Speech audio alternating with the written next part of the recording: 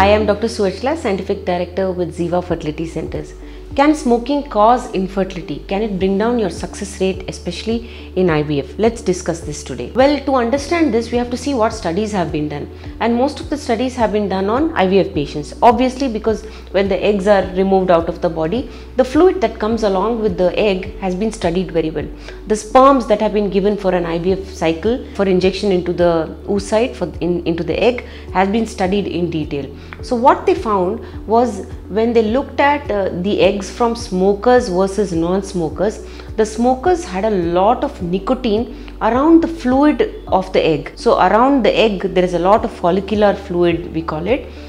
There was nicotine in 100% of these cases. In non-smokers, it was not present. So this is a very important finding that was reported from IVF patients. Among the smokers and the non-smokers, they also looked at people who were exposed to smokers.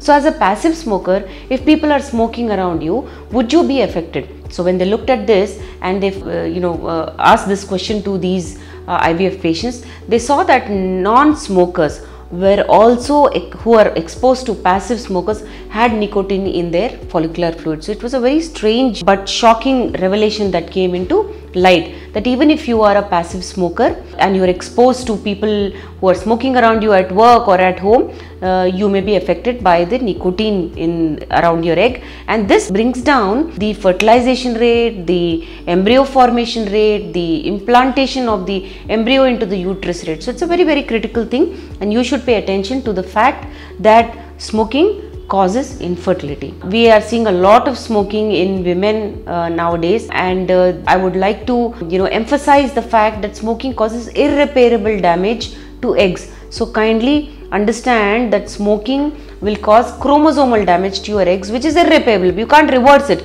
even if you stop smoking. So if you are in a reproductive age group, you are going to plan pregnancy soon or later in the future, also you are looking at becoming a mother, please quit smoking. When it comes to men, let's see what the studies have said. So in the same cohort, when they looked at smokers versus non-smokers, they saw that smokers had nicotine in their semen sample. It was again as shocking as when they studied the women's group. So even in this group, when they looked at passive smokers, men who were exposed to people who were smoking around them, they saw that nicotine was present in passive smokers who had smokers around them. So this also throws light on the fact that nicotine or smoking is not good for your fertility. If you're exposed also to people around you who are smoking, please stop it. Try to avoid that and bring up your chances of fertility and success at pregnancy.